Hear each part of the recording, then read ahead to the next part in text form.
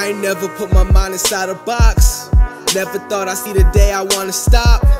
4 years ago was just yesterday. Time flies, my eyes staring at a blank watch. But too much of anything ain't good for you. Can't spend money if you spent it on a safe. I mean, these fake jokers never show the same face. Just keep calm and move on, you ain't gotta know your place.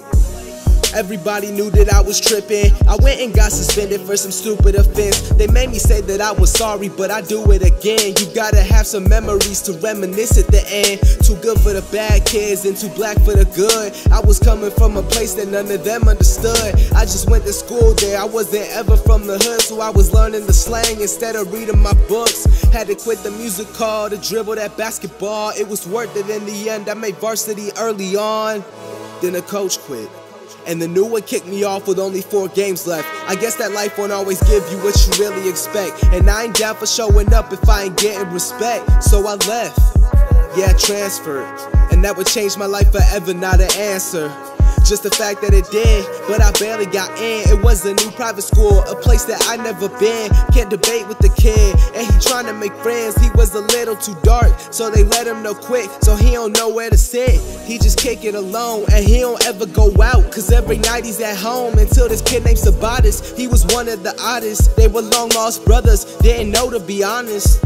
Then everything was falling back into place. If you was walking in his shoes, you still be standing in place. If you had this kid's mind, you still be in outer space. If you saw this kid's time, you think you catching the case.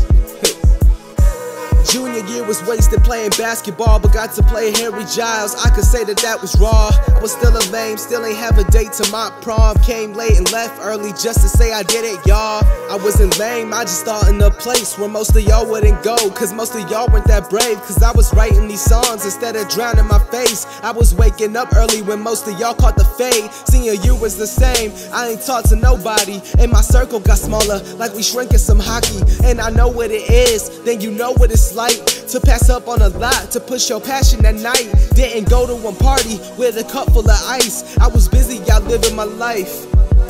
I mean, I cut off a lot of good friends, but I did it to win, and I would do it again, yeah. And I would do it again, yeah. And I would do it again, yeah. I cut off a lot of good friends, but I did it to win, and I would do it again, yeah. Long story short, I didn't do a lot of things most kids did in high school. I was just that kid that made music and played basketball. Simple.